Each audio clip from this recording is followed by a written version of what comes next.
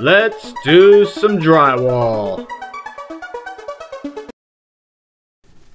Hey YouTubers, are you ready to fix some corner beads? This is a common issue in every house, especially if you have kids, rough kids that play around in the house. All it takes them to do is run into the corner bead with a toy or playing with the dog. Anything will cause a corner bead pop. Usually the corner bead pops on the sides. You may dent the corner bead itself. In this house, it's a round corner bead. We call this 3/4 round bullnose. Very common corner bead in newer homes. This repair process is the same with square corner bead or round corner bead. So what we like to do, we like to dig out the popped out edge, get all the old flaky mud out of there, and I like to re-secure the corner bead to the framing with drywall screws. I like to do a screw maybe every 1/2 inch or so. This re-secures the corner bead to the actual framing. Most people think you just put mud over the corner bead and they'll fix it, but if you don't re-secure the corner bead, that popped out edge is going to eventually reappear. So re-secure it, like I said, every 1/2 inch or so. Throw a screw in it that secures it nice and good. Most houses, when they do put on corner bead, they just staple it on and they just put a staple here and there, so that's why the corner bead really pops. Like to dig out the corner, dig it out. Use your 6-inch knife, get in there and get all the stuff out. Make sure all your screws are set flush, plenty of screws, ready to go. When I get this all ready to go, I like to always follow through with a fiberglass mesh tape. You necessarily don't have to do a fiberglass tape, but if we're going to go through this much work, we want to put a fiberglass tape so it never cracks out again. So this will be a strong repair with the fiberglass mesh tape. Just put the fiberglass tape over. You don't want to go past the edge of the corner bead, of course, because we want to coat it. We don't want it sticking out past the corner. Get it nice and fiberglass. And what I'm going to do next, I'm going to mix some 5-minute mud. I'm not going to mix a lot of 5-minute mud. I'm just going to mix enough to fill in the fiberglass gaps and do a nice first coat over all this area. I use 5-minute mud. I always keep my 5-minute muds in a buckets because I do work in the field and I do drive around. Some guys like to work right out of the bag, but I keep mine in buckets with a lid so it preserves it from water getting on it or whatever, so it's a good storage. I keep all my materials in buckets and lids so it lasts a long time. Add some fresh water. You just mix up your hot mud. You want it nice and thick. We're doing a first coat. Just push in the mud. You just push it in so you know it gets inside that grooves of the fiberglass, and then just do a nice healthy first coat. Feather the edge. On this corner bead, there's a ding in the corner bead, so I'm just rounding the knife around it and filling in the dent. There's special round tools you can use, but if you don't have these special tools, it's the same thing as just pushing the knife and filling in the corner. Basically, it's like working on Bondo on a car. We're just filling in the dents with Bondo. Same principle with drywall mud. We're just filling in the dents with drywall mud. I guess you'd say it's a drywall Bondo because it is a quick set 5-minute material and it sets up quick, kind of like a Bondo, so it's a strong material. But a nice healthy first coat, and just take it around the bullnose. Once I get all my mud, I like to clean out my pan and knife. If you don't have a hose around, a simple bucket of water and a sponge technique, this works, so you don't have to hook up a hose. I have a hose in my work truck, but sometimes on these little jobs, it's more work than it's work for me to hook up a hose, disconnect the hose. So I just work right out of a bucket of water that I keep with me on hand.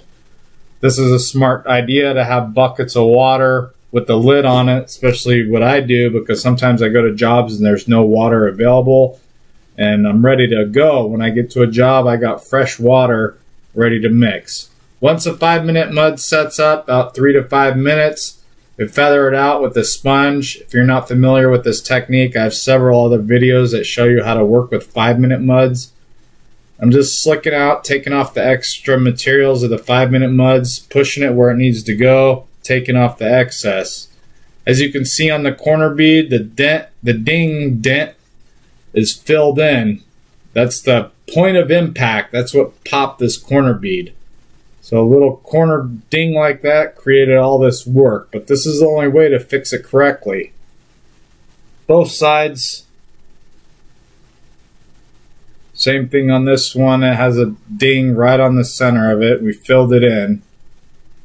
So I take the extra mud on my knives after I feathered it off, and I also use the extra mud almost like a second coat to fill in the ding one more time. I like to work with these 5-minute muds because, as you can see, they're easy to work with, but you can't let them set up and dry. They're not like a regular joint compound where you let it dry overnight and then turn around and sand it. You actually got to work with these materials as they're setting up with this sponge and 6-inch knife slick out technique. This is the only way to work with 5 minutes. My extra mud, see, when you have extra mud, it just sets up like a rock and then just throw it right in the trash can. I'm mixing up a second coat mud. I don't need a lot of mud. I just need a quarter of a pan. Just mixing enough so I can do a nice second coat. Second coat doesn't have to be heavy. You do your heavy mud work with your first coat. Your second coat's more of a finishing coat to make it nice and perfect and to fill in any deep spots. I always use my 12-inch knife. A lot of guys like to use 8-inch, 12-inch, 10-inch, 14-inch. Just stick with a 6-inch knife, maybe a 10-inch knife or a 12-inch knife like I do. I'm going the opposite direction. I went up and down coating the mud. Now I'm going side to side. So that way I know it gets the grooves.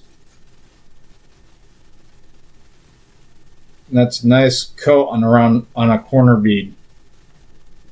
Filling in the corner ding. That's second coated, and then follow through on the other side. Same thing, just fill in the ding with my knife.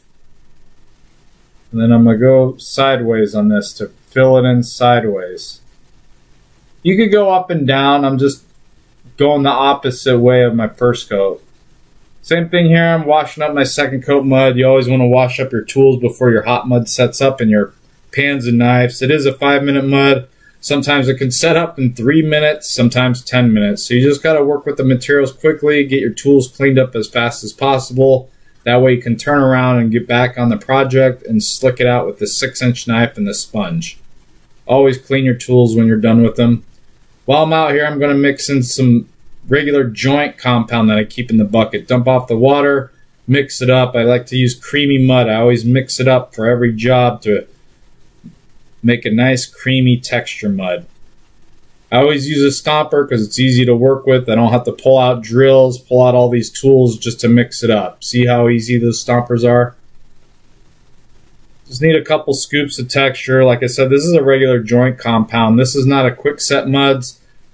Some guys will use a quick set muds to texture with, but I don't recommend ever using a quick set mud for texture. I always use a joint compound for my textures. It's mostly the to-go materials for all textures. Since I'm in here now, second coat, I'm slicking it out with the sponge, feathering it out with the sponge, taking off the extra materials on the edges, and then just following through, just troweling it down, getting rid of the excess mud. We don't need a big bulge on the wall. We're just putting the materials where it's needed. Same thing, follow through with that ding and fill it in. So that's basically a third coat now on that ding. Same thing with the other side. Just hit your edges, clean it up, take off the extra mud where the mud isn't needed. It's easier to do it now. You can just leave the mud and turn around and sand it the next day, but most of my jobs are repairs and we don't come back the next day, so we feather our edges and we make it as minimal sanding as possible for the painter. So we just feather it out, take off the extra 5-minute mud.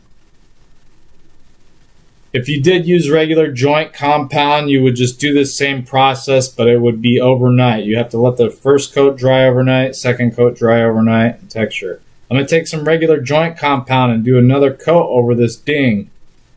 So now basically you got 3-4 coats of mud on it. It's nice and filled. This is a skip trowel on this wall, so skip trowels are easy. No matter what texture you have to do, the process of coating is the same. The texture is just a cosmetic finish. So depending on your project and the texture type, then you would match your texture. Most jobs are smooth wall. Out here we have a lot of different textures. We have skip trowels, Santa Fe's, knockdowns, orange peels, splatters, popcorn, so every job's different. I like these newer homes that are 20, 30 years old or newer, because they always have these skip trowel textures. It's a new, easy texture. It's done by hand, so we don't have to pull out the spray rig. I'm going to just feather out the texture, blend it in, help blend it in. It goes into the existing. You necessarily don't have to take the repair out this far, but I'm in a customer's home and I give them their money's worth. I like to feather it out and give a good job. Follow through with the other side, same thing, fill in the corner bead, just filling in that ding. That's getting a fresh coat of joint compound over the hot muds. That makes a nice, perfect finish. Same thing here, I see what direction the skip trowel's going, and I just skip trowel it. Skip, skip. This is a regular joint compound I'm using. There are other type of textures you can use. They're powder form, but you have to mix the powder, let them set, remix them, strain them. So on these jobs, when I'm working in the field doing smaller projects, I just use a regular joint compound that I thin down. If you're not familiar with thinning down joint compounds, I have other videos you can watch that show the process of thinning it down for texture, or first coat or second coat. Skip trowel, just blending it in, and that's it.